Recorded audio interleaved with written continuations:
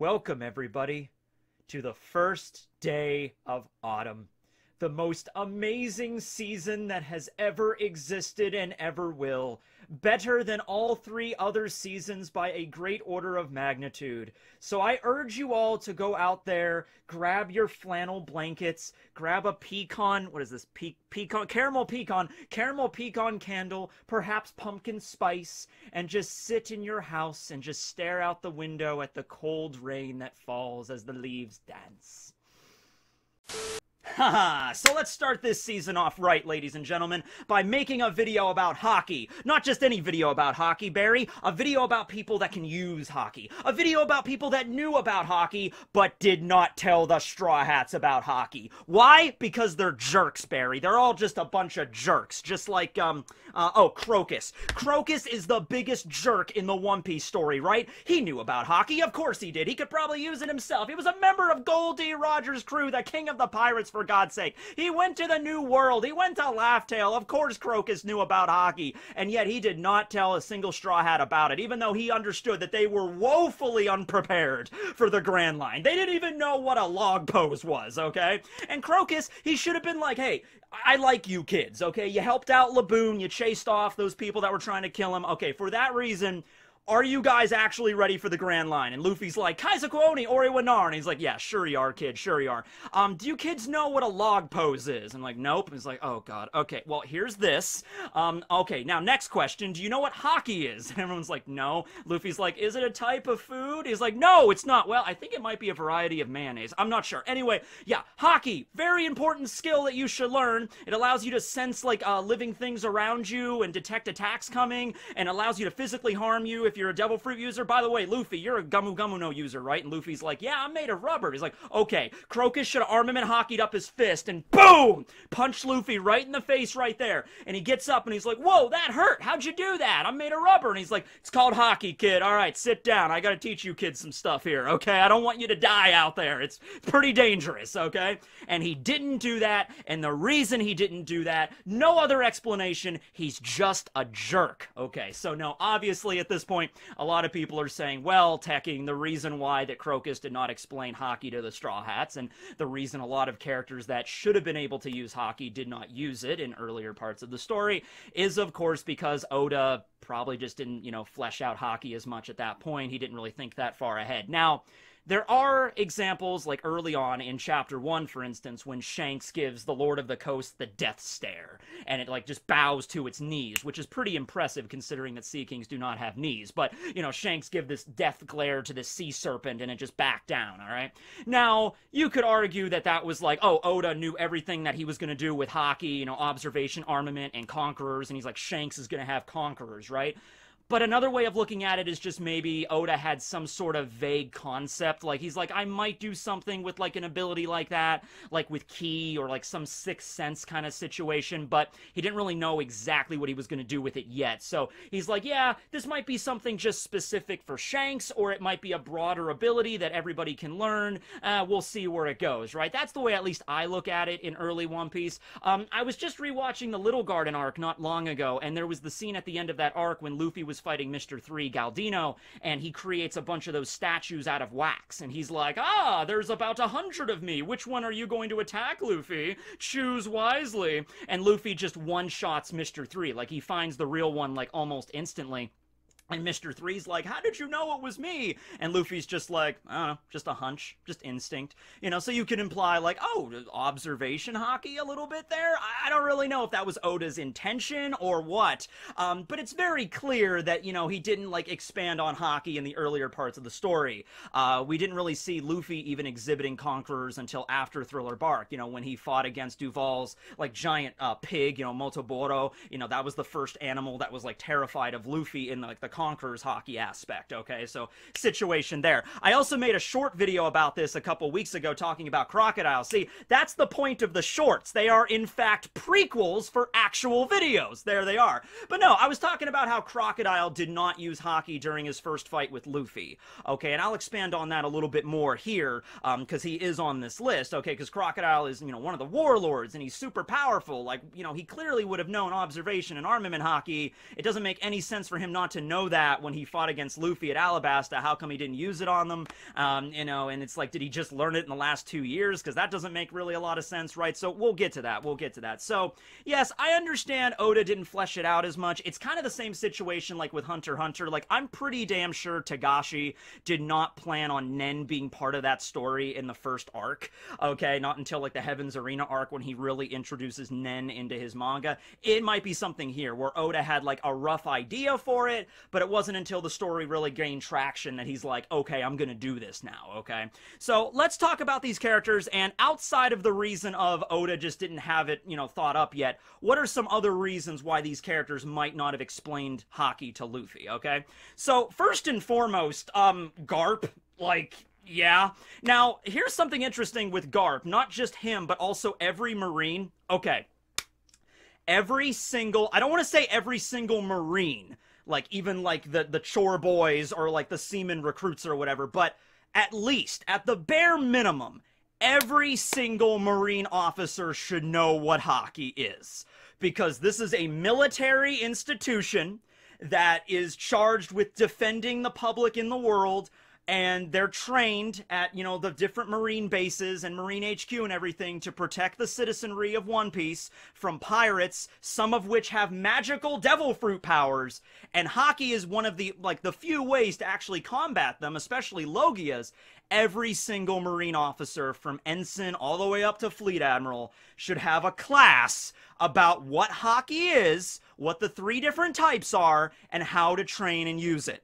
Every single officer, okay? Even some of the, like, the infantry units should really know about it. Like, I'm not saying, like, as soon as you join the Marines, like Kobe, you know, he joins the Marines and, like, one of the, okay, well, hell, Meppo, it looks like our first class is Haki 101, you know? I'm not saying that, but, you know, once you start rising through the ranks, especially if you rise through the ranks fast, like Kobe and Helmeppo, they were, you know, they were personally trained by Garp, but they were, like, you know, chief petty officer in, like, only a couple of months or whatever. So if you join the Marines and you start really, like, you're really talented, yeah, somebody should sit you down, like a senior officer should sit you down and be like, okay, you're really talented. Do you know what Haki is? Like, no. He's like, okay, you need to learn what this is, all right? So, for that reason, not just Garp, who was a vice admiral, and of course he used Haki, he fought in one of the most bloody battles involving Haki at God Valley, he should have probably told Luffy about it when he was a kid. Now, the situation there is Garp wanted Luffy to become a Marine, not a pirate, but he was still training Luffy for that purpose, right? He was, like, throwing Luffy into the jungle and tying him into a balloon and being like, have fun there, grandson,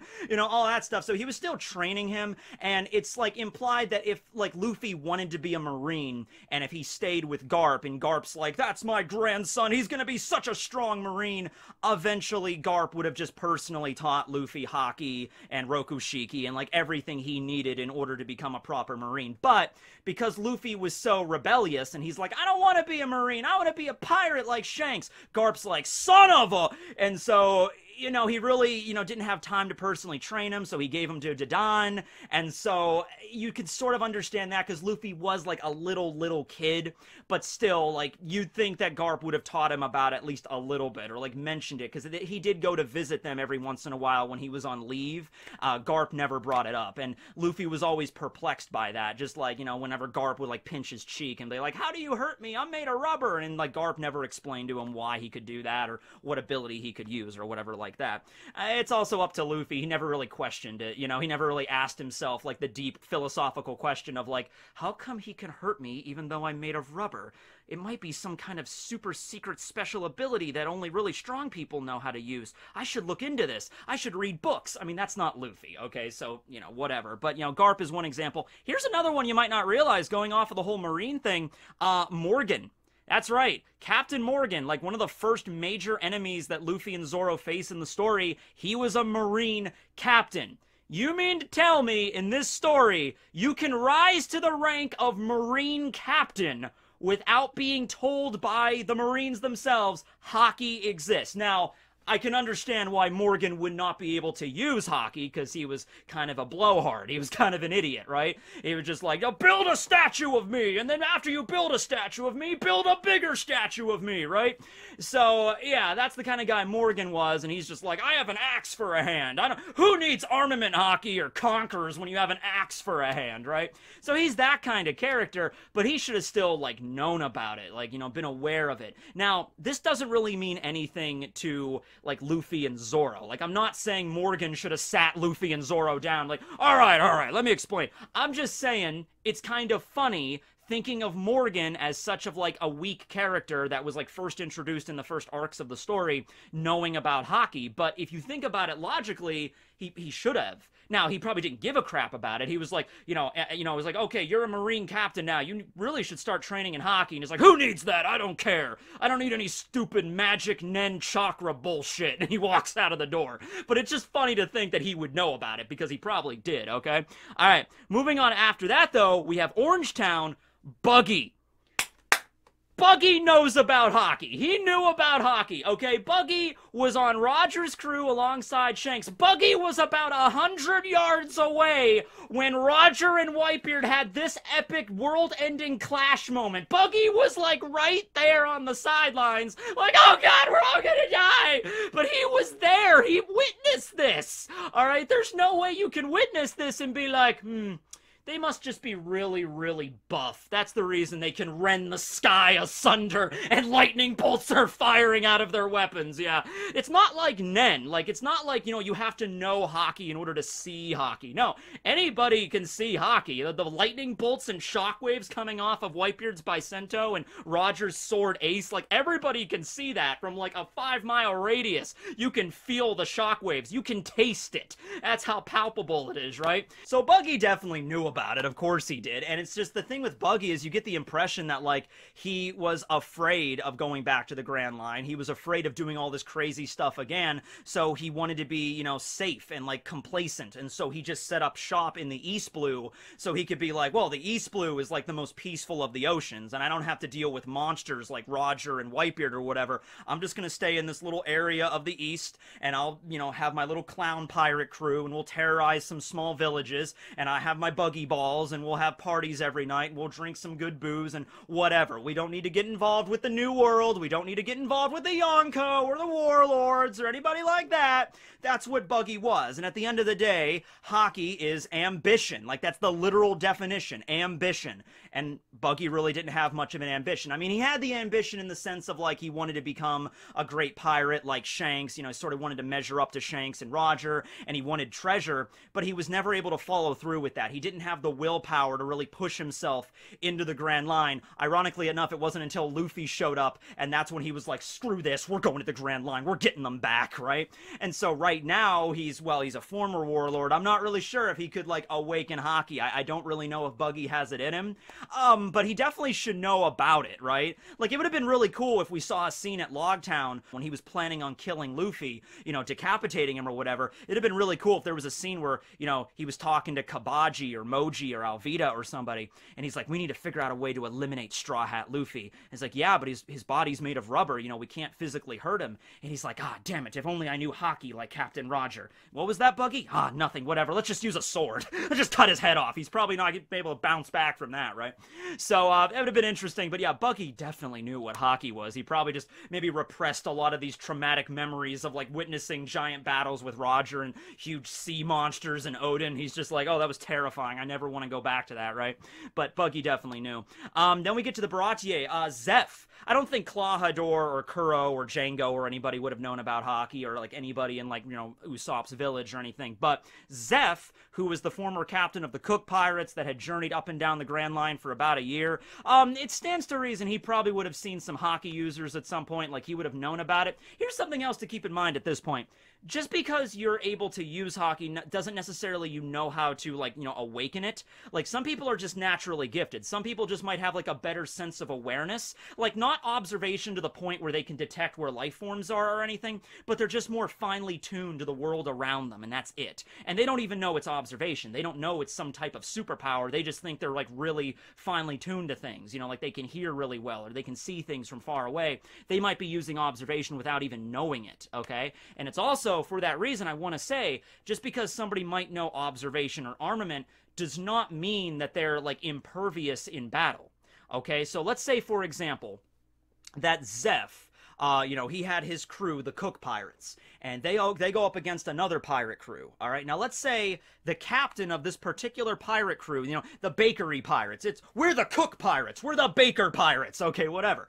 Let's say the captain of the Bakery Pirates knew a little bit of armament, but not enough to actually, like, he had a hard time controlling it, like, it wasn't perfect, like, he can only use it once in a while, he didn't train with it, he didn't even really know what it was as a concept, he's just like, sometimes I punch things, and, you know, I'm able to damage things, and before, like, he's even able to fight against Zeph, Zeph takes out his foot and just, BAM! Kicks him in the side of the head, and kills him in one shot, right? And then that's it. That's the end of the Bakery Pirates, and, like, Zeph sails away with their booty or whatever, right? It's just like, just because you know a little bit of armament or observation doesn't mean, like, you're invincible. Okay, it's in that sense, it's very different from Nen from Hunter x Hunter, because in Hunter x Hunter, it's like, if you know Nen and you have it and you punch somebody that doesn't have Nen, that could, like, straight up kill them or seriously wound them in, like, one punch, right? It's not like that in One Piece, but, you know, Zeph would have probably known a little bit about Haki. And actually, the reason he did not tell Luffy about this, I can sort of understand why, because remember, Zeph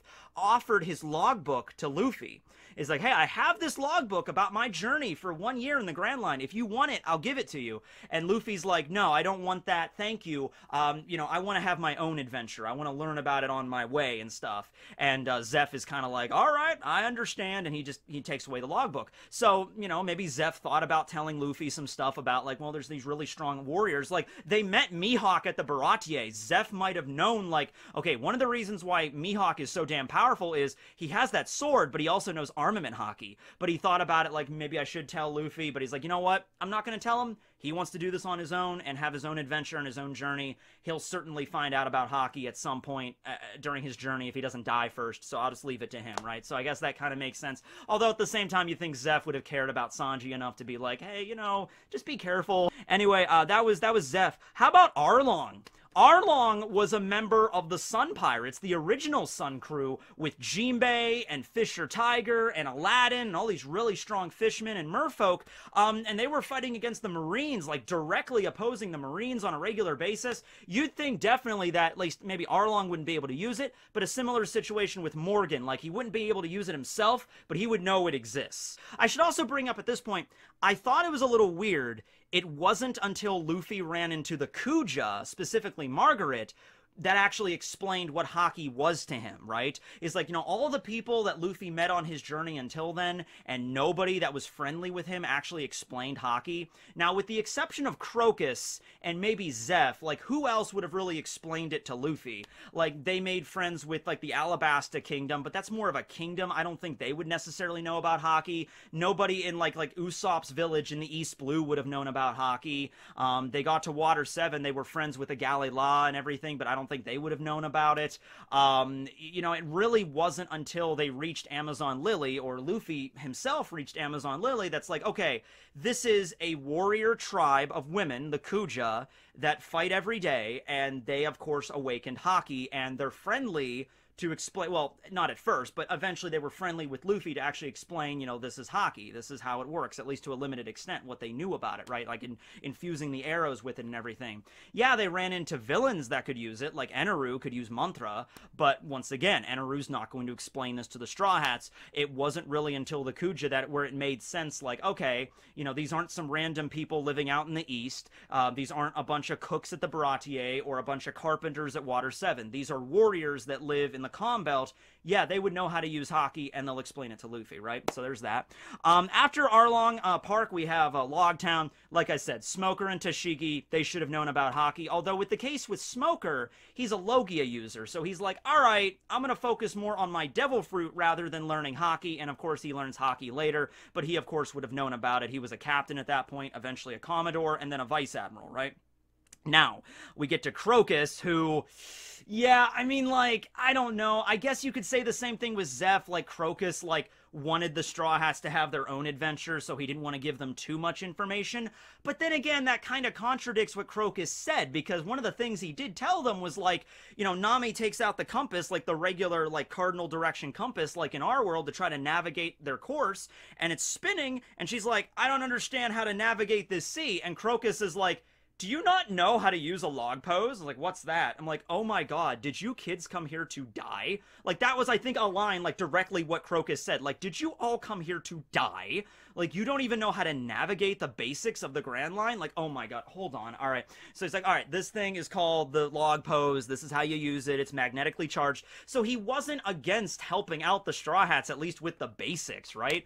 I feel like Haki kind of constitutes the basics, you know what I mean? Like, this is a whole aspect of power that, you know, they didn't know about. And so unless you go ahead with the, you know, Oda didn't just think that far ahead, unless you go with that kind of meta explanation, if you're trying to come up with a real explanation in story why Crocus did not tell them that Haki even existed, you really can't come up with anything other than Crocus just felt like they're strong enough, I guess. They'll probably figure it out on their own.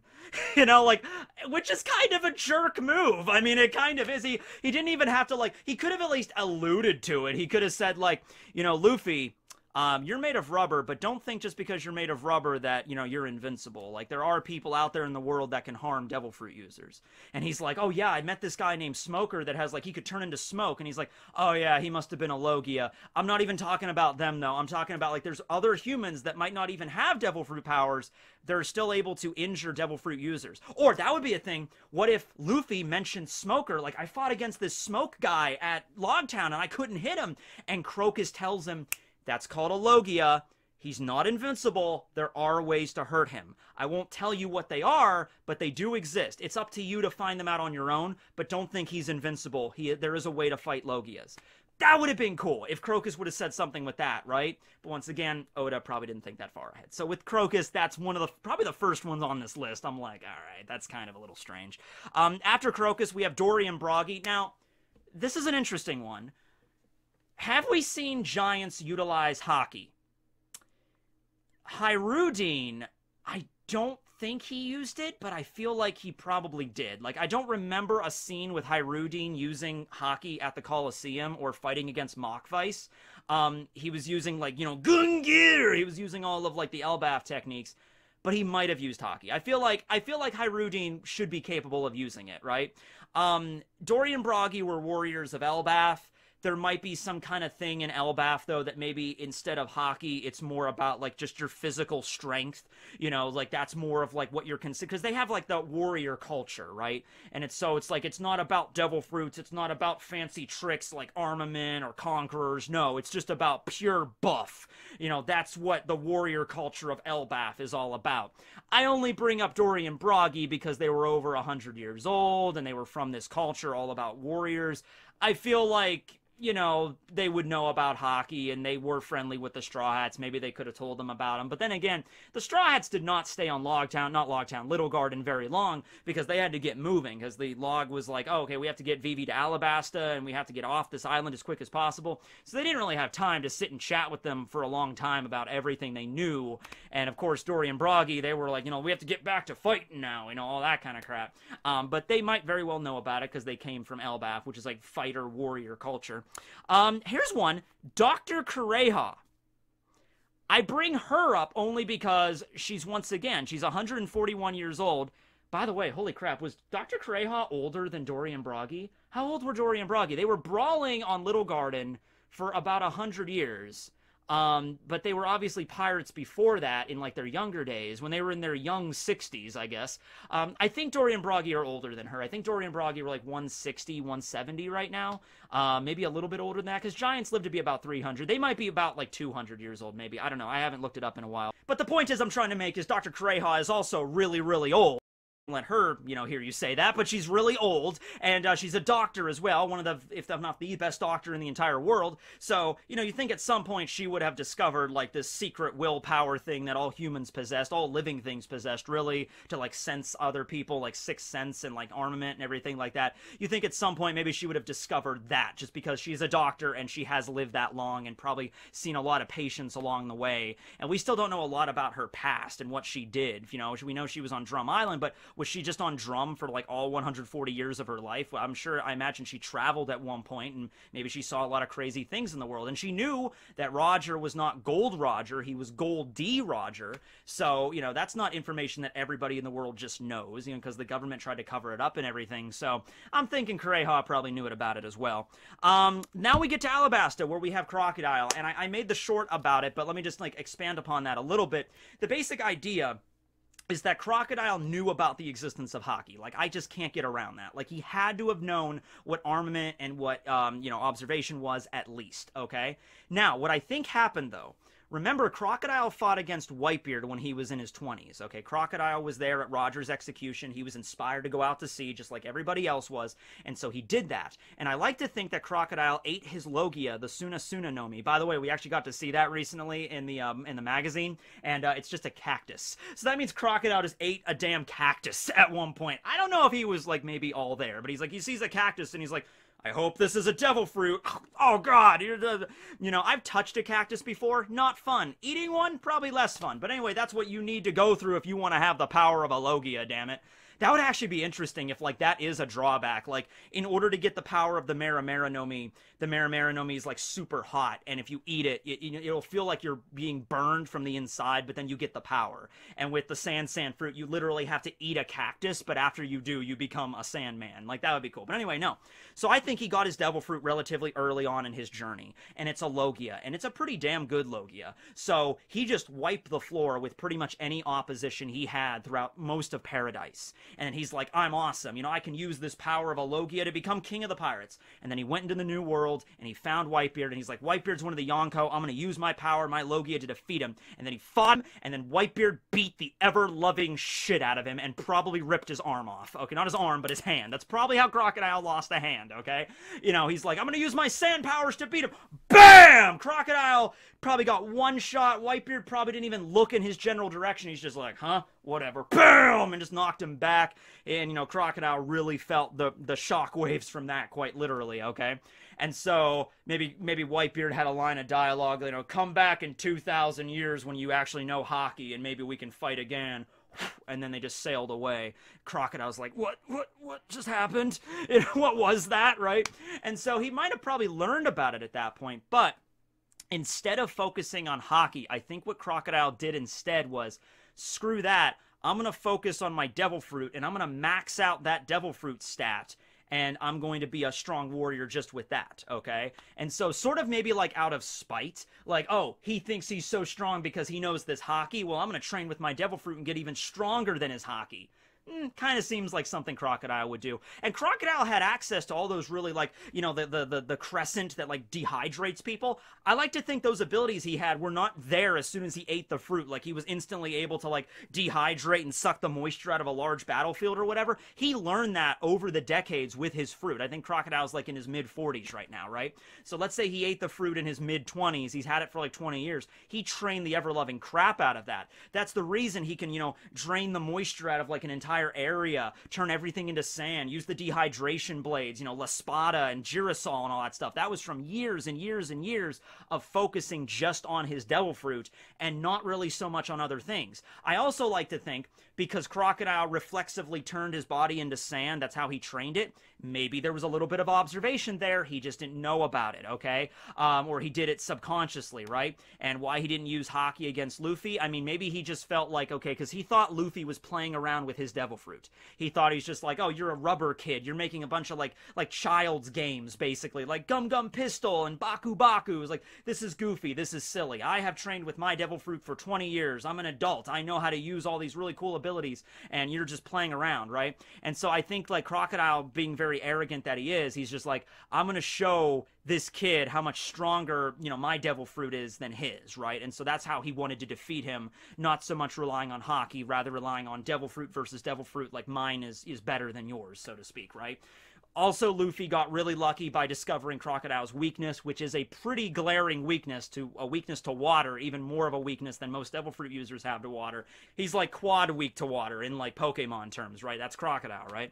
So Luffy got really lucky there. Crocodile was very arrogant, but I just have to believe, like, yes, he was defeated by Whitebeard, for God's sake. He had to have known what Haki was. It's just he never really took training in it super seriously until maybe after he was defeated by Luffy, and he's like, all right, there is a way for me to get stronger. I kind of maxed out my devil fruit. Now maybe I'm going to focus on Haki a bit. That's the best way for me to say that there. We get to Skypiea. Obviously, Eneru knew it, but they called it Mantra, and that was really one of the first times that Luffy was fighting against an opponent that was consciously using Haki against him, okay? And so dodging all of the attacks. And so, you know, Luffy kind of understood that they're using some kind of weird psychic ability, but he didn't know, like, he could learn it too, or there's, like, other things involved. But later on, when he trains with Rayleigh does explain to him, like, yeah, you know, this is Mantra, it's observation, that's what the people in the sky call it, right? So, yeah, that was that. And now we get, there's two more here before we get to the actual proper introduction. Like, there was a point in the story, I think it was probably right around Alabasta, Skypiea. That's when Oda decided Haki's going to be part of this story. It's, you know, observation, armament, and conquerors. That's probably when he sat down and actually made the three categories, because eventually Shanks shows up on Whitebeard's ship and he's using it, and I think they even call it Haki at that point. So, like, probably around Alabasta, Skypiea, that's when Oda decided this was going to be a thing, okay? But probably the biggest one that probably everybody's going to bring up, CP9. It really doesn't make any sense why CP9 did not use Haki during Enies Lobby. And I've tried to kind of explain this away by saying, it's like, well, let's look at it this way. They were trained since they were little kids. They were basically orphans to be, you know, soldiers for the government, to be spies, to be assassins. And so they were taught Rokushiki. So maybe it's like the government was more interested in teaching them these physical abilities like Shigan, Tekai, you know, Rankyaku, all that kind of stuff. Roku Ogun, you know, before they taught them Haki. Okay, you know what? I can buy that. I can buy that like they started teaching them Rokushiki first. But Lucci and Jabra and Kaku, I mean, like, by the time we meet them in the story and they fight against the Straw Hats, they're like adults. They're well into their 20s. Jabra, I think, is like in his 30s. All right, like, I mean, it doesn't make any sense. It really doesn't. Like, it would make sense, like, when they were kids to teach Rokushiki, but after they kind of learned all the basics of the Rokushiki techniques when they got a little older, you know, maybe when they're, like, teenagers or, like, around the age that, like, Luffy was when he learned Haki, Luffy was 17, is, like, maybe at that point, like, all right, now we taught you Rokushiki, now we're going to teach you Haki.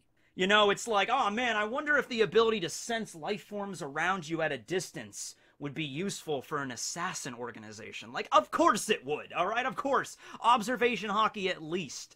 All right, so, you know, like, Kaku was 23. I think Lucci was in his late 20s. Jabra was in his 30s. And we're supposed to be led to believe that they did not learn Haki until the 2-year time skip, which is silly. You know, or it's like when they joined CP0, CP0 taught them Haki. It's like, bullshit. There are regular Marines, like Marine officers, that can use Haki. Like, all the Vice Admirals, it was revealed, all the Vice Admirals know Haki. At least observation and armament, all right? That was a fact that was revealed by Kobe, actually, right? So it's like, you're telling me all these Vice Admirals know it. I mean, other ranks probably know it as well. It's just, it's like, it's implied, like, to be a Vice Admiral, you have to know how to use Haki. Like, that is a prerequisite. But, like, Rear Admirals, Captains, Commanders, Commodores, they might know about it as well. You're telling me these guys know it, but they're not going to teach their top assassins, the CP9, their top assassins, the ones they entrust like the most important jobs to, they're not going to teach them Haki until, like, it's like, well, all right, Jabra, you're like 38 years old. All right, I think you're ready to learn about Haki. I think Jabra is like the same age that Who's Who is, right? So, yeah, I mean, like, you could say it's like, well, they're going to focus on physical abilities first and then Haki later, but even then, that doesn't make any sense. Like, if the CP9 agents were roughly the same age as the Straw Hats when they fought, like if, you know, Luffy was fighting Lucci and Lucci was like 17, like the same age as Luffy, and he only knew Rokushiki, I'm like, okay, I could buy that, but, you know, he didn't. So that's one that I really can't explain away. It's really difficult to explain away. If you want to go for it, have fun. I also wrote down here at this point, post Enies Lobby, when Kobe and Helmeppo show up, they probably at least learned a little bit about Haki from Garp, like at least what it is. And Kobe and Luffy are really good friends, so Kobe could have been like, hey, Luffy, have you heard about this thing called Haki? And he's like, oh, no, I haven't. I was like, oh, it's really cool. You should learn how to use it. I really haven't mastered it myself, but it's really cool, right? Maybe something like that. I don't know. And then finally, the last character I wanted to discuss here before we really got to Sabaody arc, where it was expanded and, you know, Rayleigh shows up and introduces the concept, and then Marineford and everything. Moria at Thriller Bark. Why didn't Moria, as another warlord, utilize Haki? This is way easier to explain than Crocodile, because Crocodile had, like, ambition, and he was clearly very powerful. Moria was a lazy bastard. Moria was like the sloth of the 7 deadly sins of the 7 warlords of the sea, kind of. Remember that? Remember back when there was a theory that, like, oh, each one of the warlords correspond to one of the 7 deadly sins. That's what Oda's going for here. And I mean, like, kind of, like, you could, like, you know, Doflamingo could represent wrath, you know, Moria can represent sloth. Obviously, Boa represents lust. I mean, that's like, you know, 1-to-1 right there. Like literally her powers are involved in that. Crocodile could represent greed, maybe even envy, because he was like envious of like Whitebeard's abilities. Mihawk, you know, what would Mihawk represent though? Gluttony? Like, I mean, I guess gluttony could be in the sense of, like, now we're going off on a tangent about this, but no, like, gluttony doesn't have to be like, I eat a lot of Twinkies. No, gluttony can just be like, I desire everything, or I desire to have all of one resource, or to be the top of something, or to have everything, all of the fame, all of that. And Mihawk is, you know, the best swordsman in the world, so maybe you could do that. Oh, screw it, we're on this topic, why not? All right, so we're going Soul Eater rules here when they went into the Book of Abon, so that's the order of the 7 deadly sins that I know. So Lust is Hancock, Gluttony is maybe Mihawk, we'll get to that in a second. Envy is maybe Crocodile. Wrath is Doflamingo. I'm pretty confident putting Doflamingo as Wrath. Okay, you fair with that? Okay. Let's see. And then 5 was, what was 5 in the Book of Abon? Greed was last. Sloth was 6. What was the 5th one? I'm forgetting a sin here. I'm blanking on one here. Give me a second. Pride. I got it. Pride. Mihawk is Pride. I'm sorry. I'm sorry. Everybody in the chat is probably already typing it. Like, oh my god, Tekking. Mihawk is not Gluttony. Mihawk is Pride. Come on. He's the best swordsman in the world. Pride. I'm like, okay, alright, I'm sorry. I'm sorry. I blanked, okay? I didn't know I was making a 7 Deadly Sins Warlord video today, alright? Alright, we're almost done. Oh, that was the end of the video anyway. Moria's slothful. That's why he doesn't have Haki. That's the reason. But no, okay. Alright. So, okay. Boa Hancock is Lust, Mihawk is Pride, Crocodile might be Envy, Doflamingo is Wrath, Sloth would be Moria, and then Greed would be, how about we do this? How about we do Crocodile for Greed, because he wanted to, like, rule the country and also, like, I mean, not, like, amass money in the typical sense, but he did want to become king of the pirates, so you could say that. So, Crocodile was Greed, and then I guess Kuma was Envy. I guess, I mean, it makes more sense than any other sin for Kuma, really. We don't really know much about Kuma's, like, backstory, like, why he wanted to become a cyborg, or why he gave himself over to the government, and his connection to the revolutionaries. There's still a lot of this we don't know, but Envy could be involved somewhere with Kuma. It makes more sense than giving him, like, greed or anything like that, because that doesn't seem like Kuma's personality. Alright, so there we go. There's my dual video on characters that should have used Haki before they really knew it existed, and also characters, the warlords that are 7 deadly sins. So there you go. That was a little bonus. That counts as bat facts for today. I went off on a whole other tangent there at the end. This is already a long video. But anyway, yeah, hope you guys enjoyed this. This was a fun one. Thanks for watching, everybody, and, you know, don't take it too seriously, like I said. You know, this is not like a slight against Oda or anything. Like, how dare Oda not know exactly what he was going to do in chapter 1025 back in chapter 17? I ask you. Nothing like that. I just thought it would be funny to bring it up. All right. Have a good one, everybody. This will be Tekking. This will be Barry signing out. Happy autumn, everyone.